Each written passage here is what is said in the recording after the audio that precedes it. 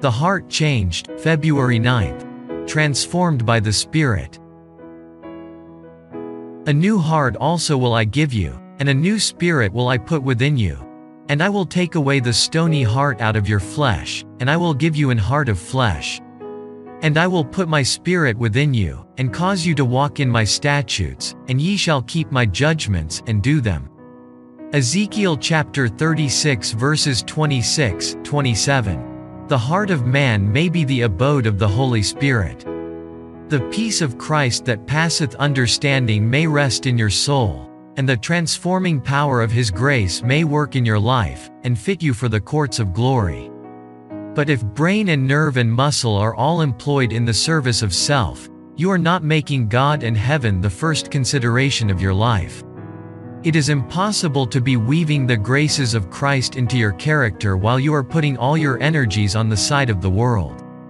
You may be successful in heaping up treasure on the earth, for the glory of self, but where your treasure is, there will your heart be also. Matthew chapter 6 verse 21.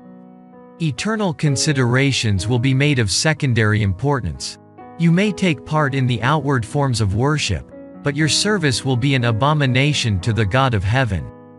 You cannot serve God and mammon. You will either yield your heart and put your will on the side of God, or you will give your energies to the service of the world. God will accept no half-hearted service. The light of the body is the eye. Therefore when thine eye is single, thy whole body also is full of light. Luke chapter 11 verse 34.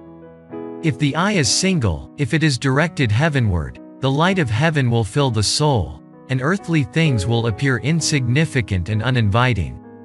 The purpose of the heart will be changed, and the admonition of Jesus will be heeded. You will lay up your treasure in heaven.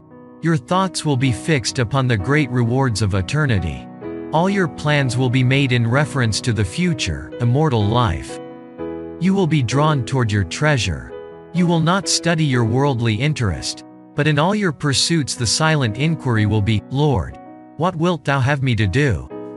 Acts chapter 9 verse 6, The Review and Herald, January 24, 1888.